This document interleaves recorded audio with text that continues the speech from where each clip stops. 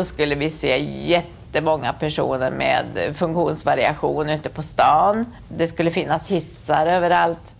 Ja, att alla i ens närhet använder teckenspråk. Både döva och hörande tecknar, det vore det optimala. Även familjen och släkten. TV-nyheterna, att man tecknar där. Även i filmer.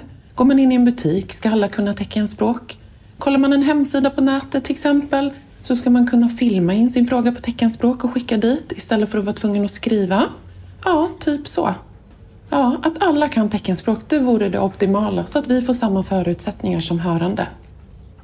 Att alla bilar var borta från de här så kallade gångfartsgatorna. Alla busshållplatser förses med kur som har belysning och även markeras med de vita sinusplattorna. Har jag barn så ska jag kunna åka till lekplatsen och att den är tillgänglig. Man måste jobba på ytterområdena på samma sätt som man gör i stan. Små irriterande kanter som man faktiskt inte tar sig över. Trösklar, ett trappsteg, underlag som man kör på, till exempel smågatsten, ett mörker. Det som jag tänker på främst är just äldreboenden. För idag finns det inget teckenspråk i ett äldreboende och det är verkligen illa. De personerna som man bor nära med, det finns ingen där heller som kan teckenspråk. Och det är verkligen riktigt dåligt. Och därför så känner jag mig orolig hur det kommer påverka mig när jag blir äldre. Jag vill ju behålla mitt språk, även som äldre. Men får man ingen språklig stimulans så kommer ju språket försämras. Och även blir isolerad. Gågator. Gångfartsgatorna är väl det värsta eftersom att där ska man samsas både bilister, cyklister och fotgängare. När det gäller språk, jag vill ju verkligen vara delaktig i samhället och hänga med på samma villkor som hörande. Men jag kan tyvärr inte det på grund av språket. Och det handlar även om fördomar och bemötande från omgivningen. Vissa kanske aldrig har träffat döva, vet inte hur de ska bete sig. Medan andra vet och inte tycker det är konstigt alls, så det varierar. Och då ska jag förhålla mig till det. Trottoarpratare, uteserveringar som möbleras över vattenavrinningsrännor som vi använder som ledstråk. Bänkar som är utställda som kanske allmänheten flyttar på. Vi har en jättelång bit att vandra fortfarande.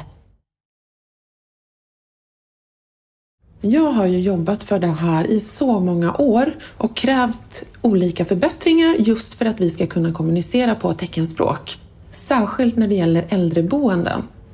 Men nej, de lyssnar inte. De säger ja, men det händer ingenting alls. Och så har det sett ut i 20-30 år. Det händer ingenting utan det ser likadant ut fortfarande.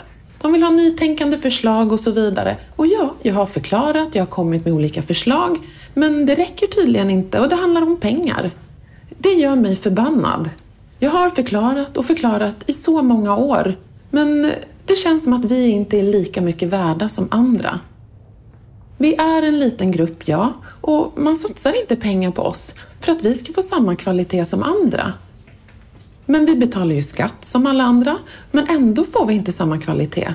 Och det gör mig riktigt förbannad att de inte lyssnar på oss och våra önskemål.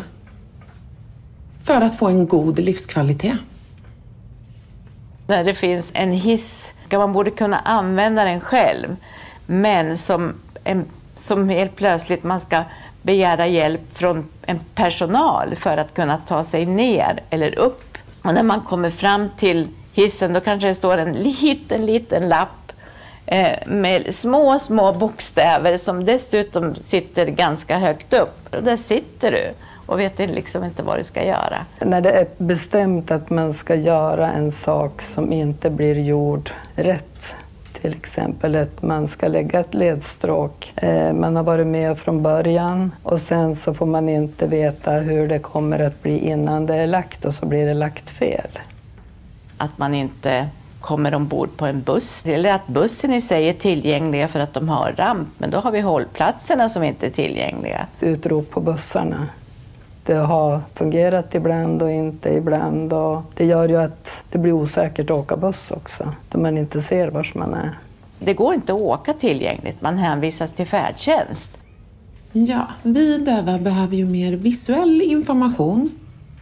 Och det kan funka till exempel som så att om man åker hiss och man då fastnar i hissen och trycker på larmknappen, då skulle man till exempel kunna ha blinkande lampor för att vi döva även ska veta att larmet faktiskt har gått som en bekräftelse för oss. Att de redan ska ha tänkt på döva, det ska inte ha någon betydelse vad, utan servicen ska finnas även för oss och att det ska finnas tolk på plats till exempel. Ja. Om man tittar på FN-konventionen så har ju Sverige fått kritik för att man lever inte upp till vad som står i konventionen. Det kostar pengar, ja, men det kostar ännu mer om vi ska rätta till det efteråt.